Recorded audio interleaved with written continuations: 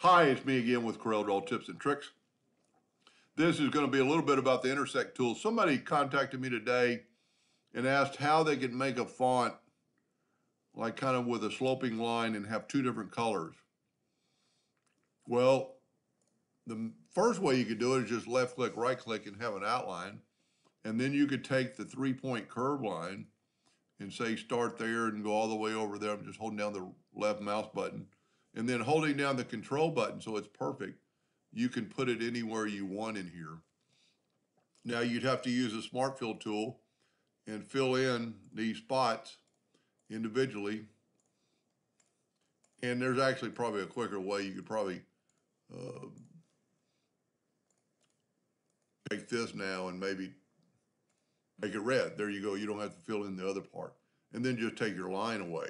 But the Intersect tool will kind of do the same thing. Might even be a little quicker. Don't have to turn it into a outline. Let's just make a rectangle and then take the shape wheel, go ahead and turn that rectangle into a curve. Take the shape tool and select these two nodes, right click and turn them into a curve, and then just unclick and then grab in the middle somewhere and just make you a curve line. Now you'd probably want to move the whole thing down to do about the same thing we did. I'm going to make it almost look identical. I'm going to put that right in the middle of the C. Now you could grab it all and go to the Intersect tool and intersect it. And then you can make that one green and click on that one and make it red because you've intersected. Now the difference is there's actually a red on top bottom of that, where this one there's not.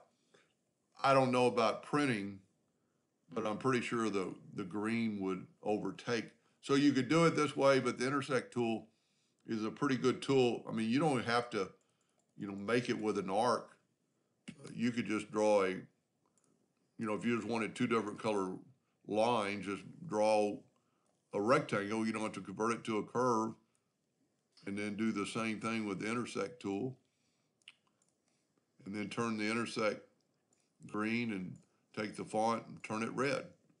And then get rid of that's a pretty cool way to make a font kind of stand out. I hope that helped them a little bit.